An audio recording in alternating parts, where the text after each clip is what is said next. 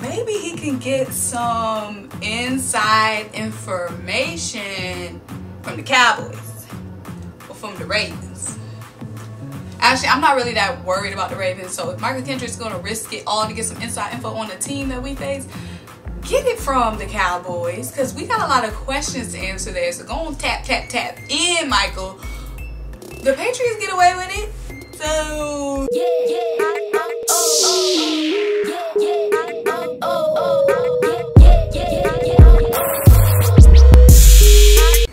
what's up? What's going on, everyone? Welcome back to another video with me, your favorite Eagles fan. Yes, all the way in Atlanta, but today we're going to be talking about the linebacker position, okay? So the Eagles signed free agent linebacker Jatavis Brown in the off-season during the peak of free agency. Jatavis Brown's 26-year-old young linebacker. We got him from the Chargers, and then all of a sudden, just in the middle of 2020, where all the crazy things happen. So really, it's really not that crazy. Jatavis Brown retired at the little old age of 26. I guess he didn't want to win this Super Bowl ring with us, because we about to get a Super Bowl ring this year. But okay, that's fine, Jatavis. Have fun in the villas. Actually, retirement sounds good. But anyway, that leaves us with a big question. Should we sign a linebacker? Should we sign a linebacker? Let me give y'all a rundown on what first of all, our linebacker group is ranked 27th right now in the NFL. All of our guys are under the age of 27 as well. That's the buzz number. We have so many young guys. We don't really know exactly what they can do, but they haven't really proven that much for us. We really could. The question is, should we sign a veteran linebacker? Should we sign a veteran linebacker? So we did lose one of our biggest veteran presence on the defense of Malcolm Jenkins. We lost him in the offseason. So not only is the linebacker position fresh, but we lost one of our strongest, I would say, veteran leaders on the team in Malcolm Jenkins. And Malcolm Jenkins played safety, and he helped those linebackers on the field, you know, move, nah, he told them what was up. So all of our linebackers are fresh. So Alex Singleton, he had 0 career starts. Duke Riley, 25 years old, 16 career starts. Nathan Gerry, the guy who's looking like our best bet, 15 career starts. TJ Edwards, 4. Sean Bradley, obviously a draft pick, 0. Davion Taylor, obviously a draft pick, 0. So between those guys, we barely have any starts. Those guys are fresh. They are young. They need some guidance on the field. So let's talk about Nathan Gerry, because Nathan Gerry is the guy that y'all are saying this is our best bet at holding down the linebacker position if we don't get anyone else. Now, Nathan Gerry did play into the postseason last season, so that's good for him, and he did improve from 2018 to 2019. However, tackling was an issue for him, and do you guys know we play tackle football, okay? This is still tackle football. I know they softened up the rules, but this is still tackle football. Nathan Gerry was 9th worst in the league in tackles.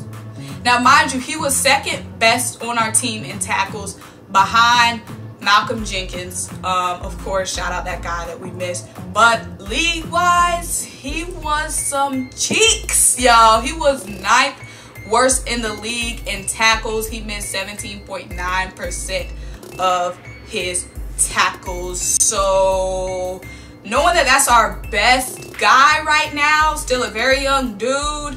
He did improve from 2018 to 2019, but he still is like, are we going to be able to trust him as like a 3rd down linebacker? That's the big question. So we all know that Jim Schwartz isn't even really a guy that really depends on the linebacker. Jim Schwartz, our defensive coordinator, he's a guy that likes that nickel and dime defense, meaning more defensive backs, less linebackers.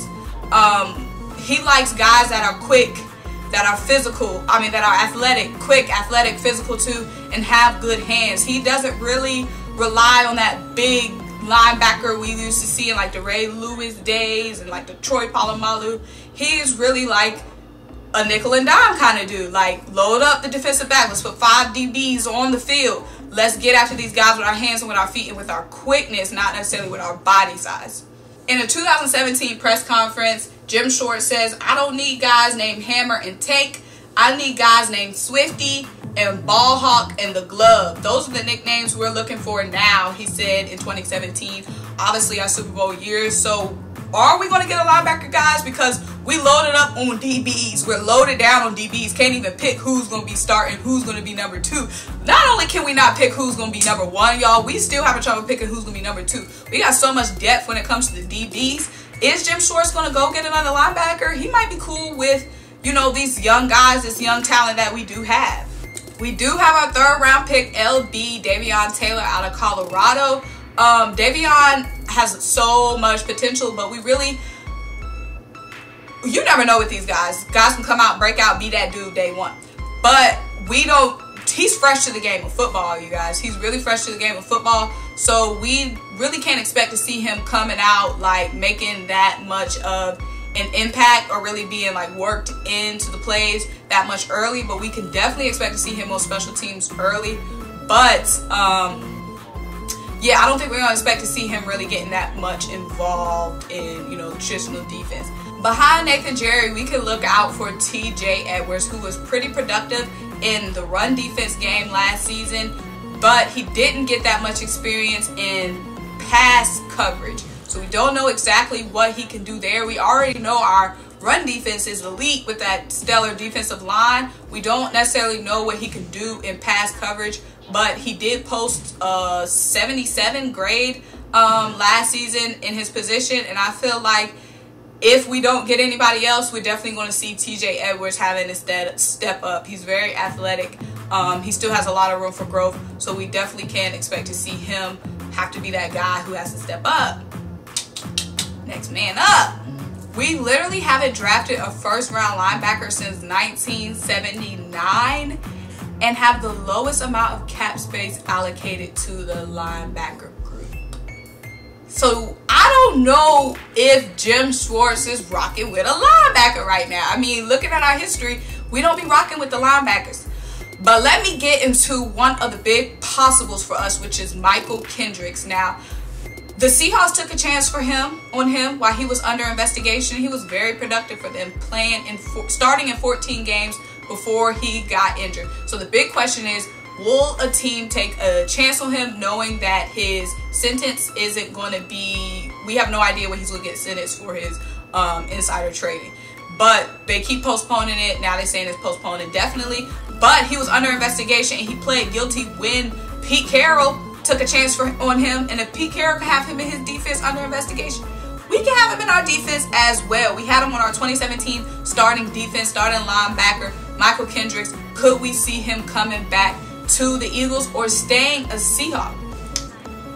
It's not off the table for the Seahawks to keep to re-sign Mychal Kendricks. They did draft a linebacker in the first round of the draft with Jordan Brooks, and they got Bruce Irvin back. So it's not really looking good for Mychal in Seattle, but it's not off the table. We know Seattle likes to have depth, especially in that booming defense. So maybe they might sign him to a little one-year deal. But Mychal Kendricks really could come to the Eagles and be a rotational linebacker, and he knows the defense. He was only 2 years removed from the defense. We still have Jim Schwartz, the same guy, still has the same mindset when it comes to what he wants in his defensive schemes.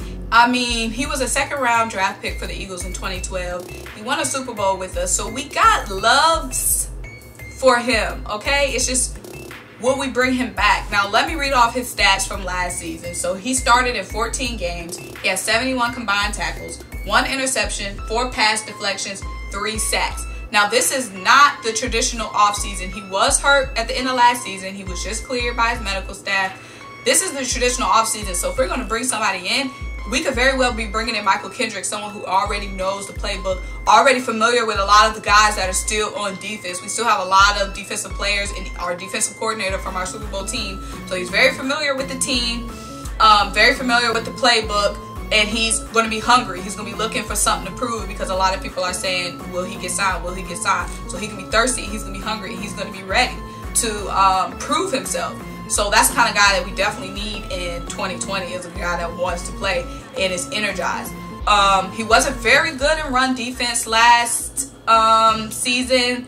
However, like I said, we have some good, like I said, TJ Edwards was pretty effective in the run defense, and our defensive line is already stellar. So if he can help out in pass coverage where the younger guys don't have that much experience, if he can help out there, then that would be golden, because that's really what we need.